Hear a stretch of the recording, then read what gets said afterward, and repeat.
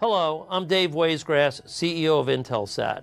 While many cities and urban locations around the world have high-speed connectivity, there are vast rural areas globally that are left behind.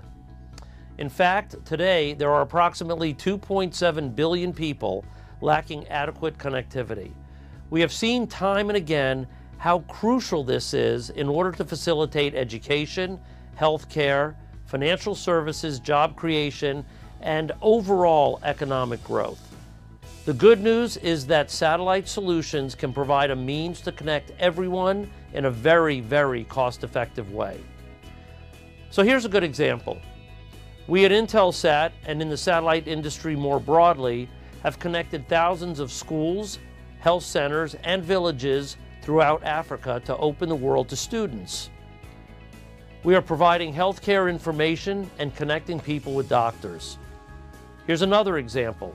We can find that in the Marshall Islands, which until recently had limited connectivity, which was by definition unreliable. Intelsat is now helping to deliver quality information with consistent reliability to one of the most remote areas on the globe. The satellite industry is actively supporting these development goals as we aspire to connect everyone in the world by 2030.